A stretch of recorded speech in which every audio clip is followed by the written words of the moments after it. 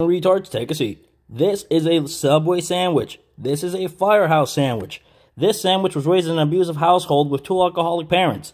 This sandwich was raised in a Christian household by 2 loving parents, whose father's name is Albert and wife's name is Berta. They go to church every Sunday, and this one brushes his hair every time he leaves his room.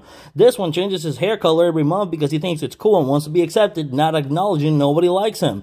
This one knows what an IRA is, and it's probably going to go to trade school and have a decent career. This one doesn't even plan on finishing high school. Learn the difference. You don't eat this, you eat this. If you need to eat one of them, you go ahead and you eat this. I would not touch this if it was the last thing in the fucking world and I was in the middle of the Sahara Desert with a gun pointed to my head by ISIS. Now, there's no difference, but I could see where the fuck up is.